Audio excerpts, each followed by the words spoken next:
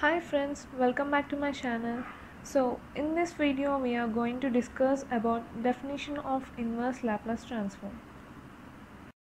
So coming to the definition of inverse Laplace transform, to understand inverse Laplace transform, let us discuss the definition of Laplace transform. In the Laplace transform, we apply Laplace transform to the function f of t and the output will be f bar of s.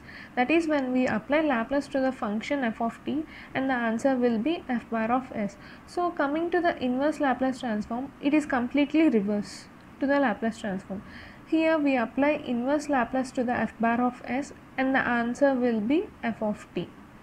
So coming to the formula of inverse Laplace transform, here we are taking Laplace to the right hand side, that is f bar of s,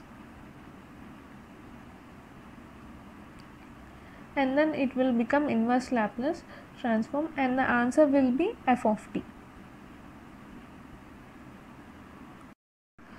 That is, when we apply inverse Laplace to the function of s, then the answer will be f of t.